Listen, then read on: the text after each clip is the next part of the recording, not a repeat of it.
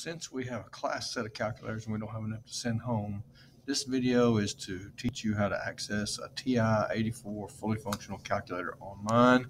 We just got to jump through a few hoops. So what you're going to do first is you're going to go and search PARC, P-A-R-C-C, practice test. Then you'll click this first link. This is DC My Pearson Support. And you'll go to View Mathematics Practice Test. Here, go ahead and pick Algebra 2, and you can pick either one of these computer-based tests. We'll go to Unit 2, it's a calculator test. So we're going to hit Start. We're going to log in as a guest. We're going to hit Start the test, and then we can come up here and you see this little calculator icon.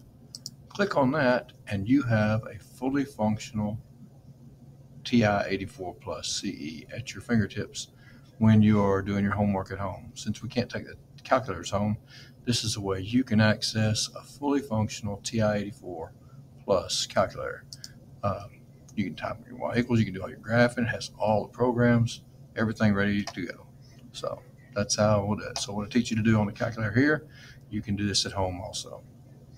So that's your video on how to access calculator from home.